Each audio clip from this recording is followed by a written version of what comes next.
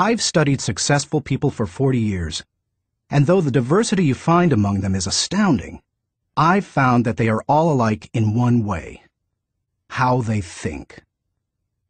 That is the one thing that separates successful people from unsuccessful ones. And here's the good news. How successful people think can be learned. If you change your thinking, you can change your life. Why you should change your thinking. It's hard to overstate the value of changing your thinking. Good thinking can do many things for you: generate revenue, solve problems, and create opportunities. It can take you to a whole new level, personally and professionally. It really can change your life. Consider some things you need to know about changing your thinking. 1. Changed thinking is not automatic. Sadly, a change in thinking doesn't happen on its own. Good ideas rarely go out and find someone. If you want to find a good idea, you must search for it. If you want to become a better thinker, you need to work at it. And once you begin to become a better thinker, the good ideas keep coming. In fact, the amount of good thinking you can do at any time depends primarily on the amount of good thinking you are already doing. 2. Changed thinking is difficult. When you hear someone say, "Now this is just off the top of my head," expect dandruff. The only people who believe thinking is easy are those who don't habitually engage in it. Nobel Prize-winning physicist Albert Einstein, one of the best thinkers who ever lived, asserted, "Thinking is hard work. That's why so few do it." Because thinking is so difficult, you want to use anything you can to help you improve the process. 3. Changed thinking is worth the investment. Author Napoleon Hill observed, "More gold has been mined from the thoughts of man than has ever been taken from the earth." When you take the time to learn how to change your thinking and become a better thinker, you are investing in yourself. Gold mines tap out. Stock markets crash. Real estate investments can go sour, but a human mind with the ability to think well is like a diamond mine that never runs out. It's priceless. How to become a better thinker. Do you want to master the process of good thinking? Do you want to be a better thinker tomorrow than you are today? Then you need to engage in an ongoing process that improves your thinking. I recommend you do the following. 1. Expose yourself to good input. Good thinkers always prime the pump of ideas. They always look for things to get the thinking process started, because what you put in always impacts what comes out. Read books, review trade magazines, listen to tapes, and spend time with good thinkers. And when something intrigues you, whether it's someone else's idea or the seed of an idea that you've come up with yourself, keep it in front of you. Put it in writing and keep it somewhere in your favorite thinking place to stimulate your thinking. 2. Expose yourself to good thinkers. Spend time with the right people.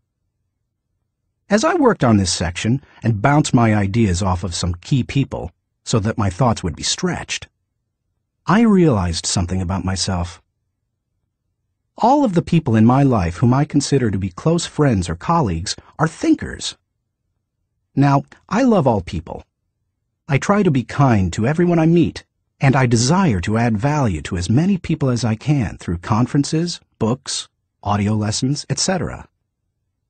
But the people I seek out and choose to spend time with all challenge me with their thinking and their actions. They are constantly trying to grow and learn. That's true of my wife Margaret, my close friends, and the executives who run my companies. Every one of them is a good thinker. The writer of Proverbs observed that sharp people sharpen one another, just as iron sharpens iron. If you want to be a sharp thinker, be around sharp people. 3. Choose to think good thoughts. To become a good thinker, you must become intentional about the thinking process. Regularly put yourself in the right place to think, shape, stretch, and land your thoughts. Make it a priority. Remember, thinking is a discipline. Recently, I had breakfast with Dan Cathy, the president of Chick-fil-A, a fast food chain headquartered in the Atlanta area. I told him that I was working on this book, and I asked him if he made thinking time a high priority. Not only did he say yes, but he told me about what he calls his thinking schedule. It helps him to fight the hectic pace of life that discourages intentional thinking.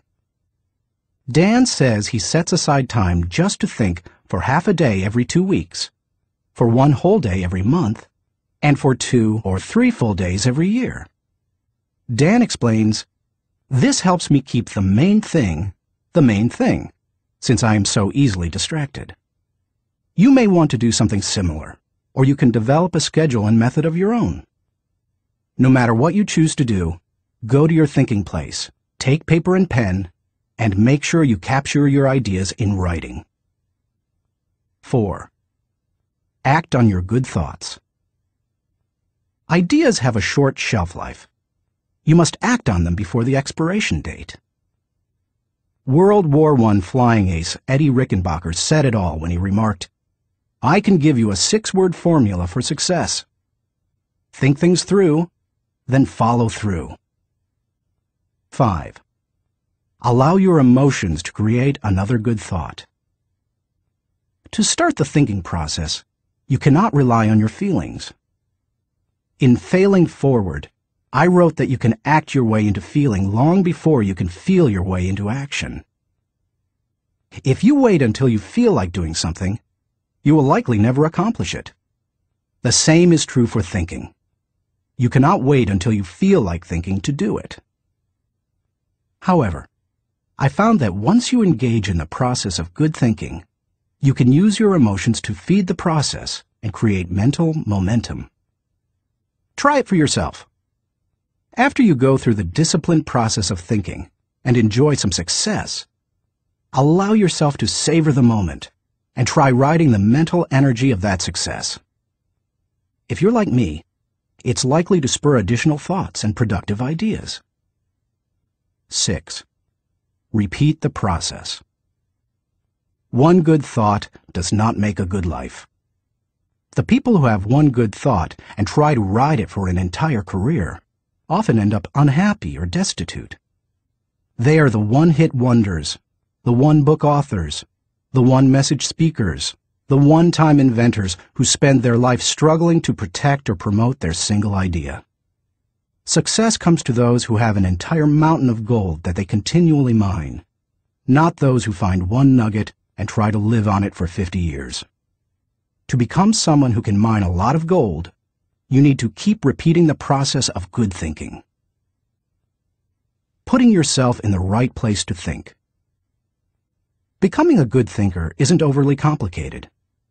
It's a discipline. If you do the 6 things I have outlined, you will set yourself up for a lifestyle of better thinking. But what do you do to come up with specific ideas on a day-to-day basis? I want to teach you the process that I've used to discover and develop good thoughts. It's certainly not the only one that works, but it has worked well for me. 1. Find a place to think your thoughts. If you go to your designated place to think, expecting to generate good thoughts, then eventually you will come up with some. Where is the best place to think? Everybody's different. Some people think best in the shower. Others, like my friend Dick Biggs, like to go to a park. For me, the best places to think are in my car, on planes, and in the spa. Ideas come to me in other places as well, such as when I'm in bed. I keep a special lighted writing pad on my nightstand for such times. I believe I often get thoughts because I make it a habit to frequently go to my thinking places. If you want to consistently generate ideas, you need to do the same thing. Find a place where you can think and plan to capture your thoughts on paper so that you don't lose them. When I found a place to think my thoughts found a place in me. 2. Find a place to shape your thoughts. Rarely do ideas come fully formed and completely worked out. Most of the time, they need to be shaped until they have substance. As my friend Dan Ryland says, they have to stand the test of clarity and questioning. During the shaping time, you want to hold an idea up to strong scrutiny. Many times a thought that seemed outstanding late at night looks pretty silly in the light of day. Ask questions about your ideas. Fine-tune them. One of the best ways to do that is to put your thoughts in writing. Professor, college president, and U.S. Senator S.I. Hayakawa wrote, "Learning to write is learning to think. You don't know anything clearly unless you can state it in writing." As you shape your thoughts, you find out whether an idea has potential. You learn what you have. You also learn some things about yourself. The shaping time thrills me because it embodies humor. The thoughts that don't work often provide comic relief. Humility. The moments when I connect with God awe me. Excitement. I love to play out an idea mentally. I call it futuring it. Creativity. In these moments, I am unhampered by reality. Fulfillment. God made me for this process. It uses my greatest gifts and gives me joy. Honesty. As I turn over an idea in my mind, I discover my true motives. Passion. When you shape a thought, you find out what you believe and what really counts. Change. Most of the changes I have made in my life resulted from thorough thinking on a subject. You can shape your thoughts almost anywhere. Just find a place that works for you, where you will be able to write things down, focus your attention without interruptions, and ask questions about your ideas. 3. Find a place to stretch your thoughts. If you come upon great thoughts and spend time mentally shaping them, don't think you're done and can stop there. If you do, you will miss some of the most valuable aspects of the thinking process. You miss bringing others in and expanding ideas to their greatest potential. Earlier in my life, I have to admit, I was often guilty of this error. I wanted to take an idea from seed thought to solution before sharing it with anyone, even the people it would most impact. I did this both at work and at home. But over the years, I have learned that you can go much farther with a team than you can go alone. I've found a kind of formula that can help you stretch your thoughts. It says, the right thought plus the right people in the right environment at the right time for the right reason equals the right result. This combination is hard to beat. Like every person, every thought has the potential to become something great. When you find a place to stretch your thoughts, you find that potential. 4. Find a place to land your thoughts. Author C.D. Jackson observes that great ideas need landing gear as well as wings. Any idea that remains only an idea doesn't make a great impact. The real power of an idea comes when it goes from abstraction to application. Think about Einstein's theory of relativity. When he published his theories in 1905 and 1916, they were merely profound ideas. Their real power came with the development of the nuclear reactor in 1942 and the nuclear bomb in 1945. When scientists developed and implemented Einstein's ideas, the whole world changed. Likewise, if you want your thoughts to make an impact, you need to land them with others so that they can someday be implemented. As you plan for the application phase of the thinking process, land your ideas first with yourself. Landing an idea with yourself will give you integrity. People will buy into an idea only after they buy into the leader who communicates it. Before teaching any lesson, I ask myself 3 questions.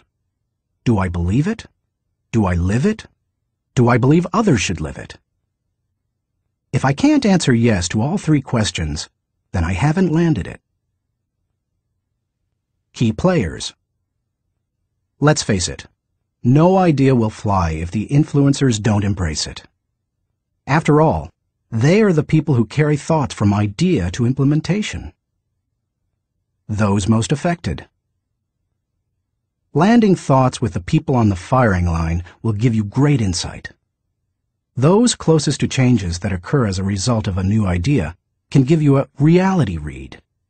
And that's important, because sometimes even when you've diligently completed the process of creating a thought, shaping it, and stretching it with other good thinkers, you can still miss the mark. 5. Find a place to fly your thoughts. French philosopher Henri-Louis Bergson, who won the Nobel Prize in Literature in 1927, asserted that a person should think like a man of action, act like a man of thought. What good is thinking if it has no application in real life? Thinking divorced from actions cannot be productive.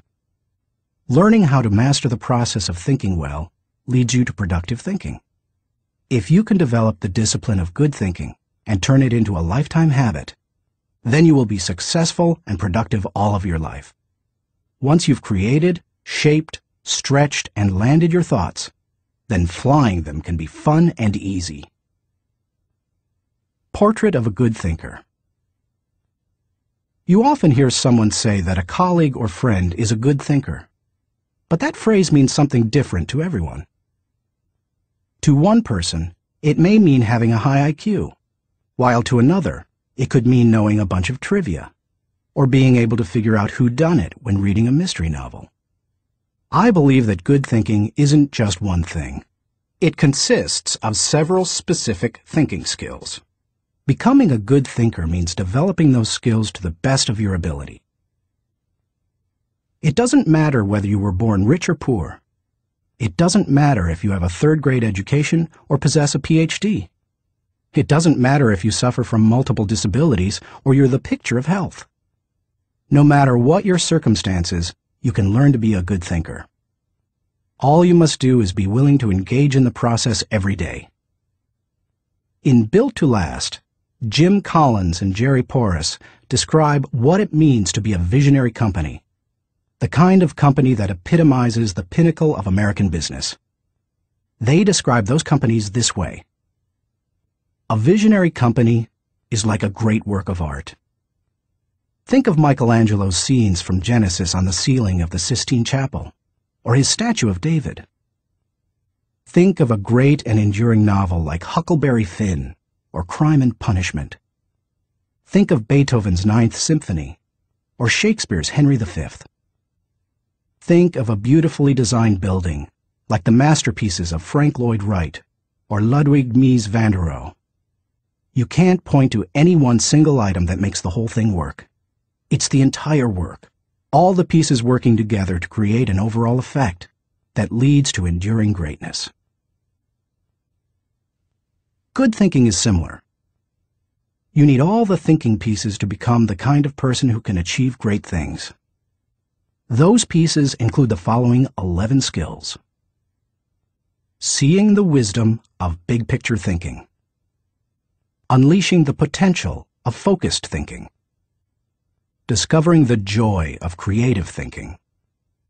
Recognizing the importance of realistic thinking. Releasing the power of strategic thinking.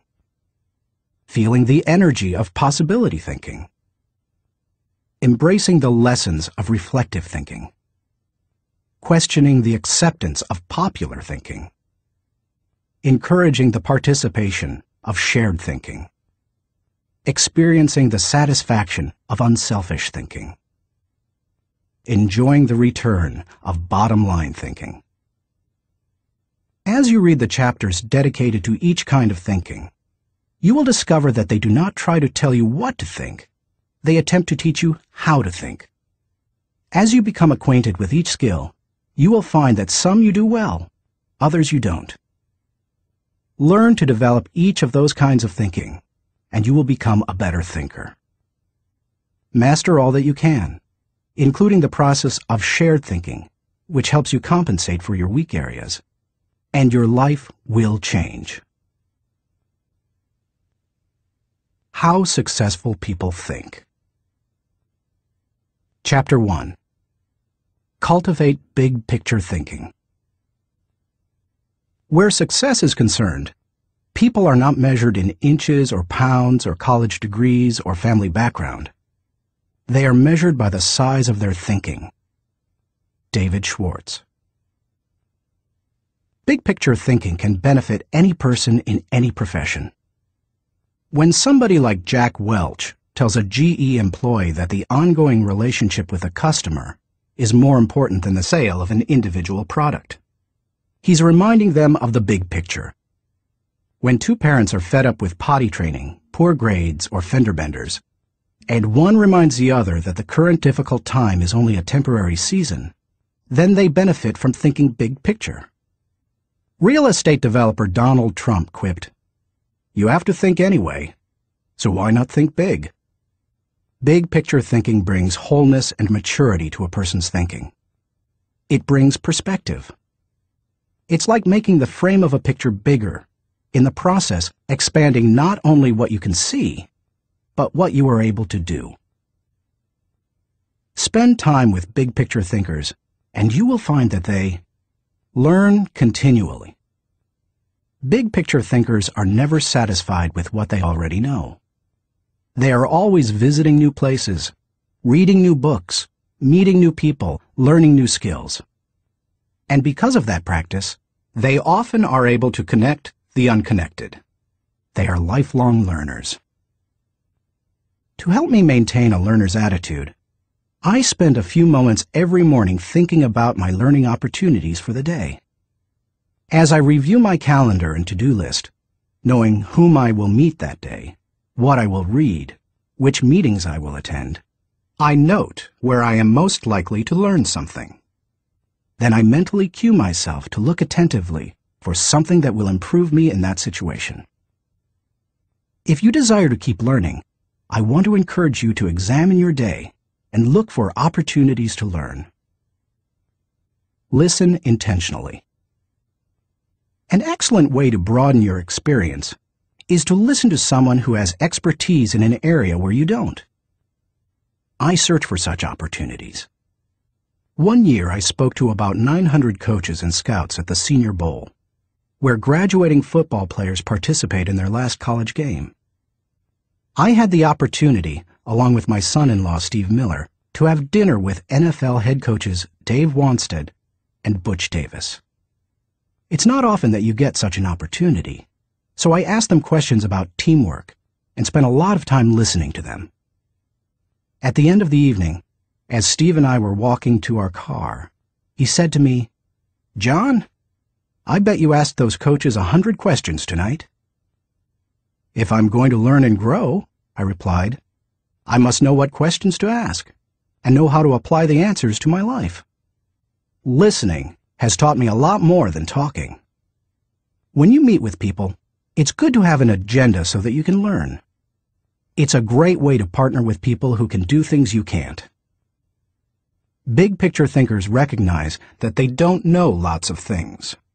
They frequently ask penetrating questions to enlarge their understanding and thinking.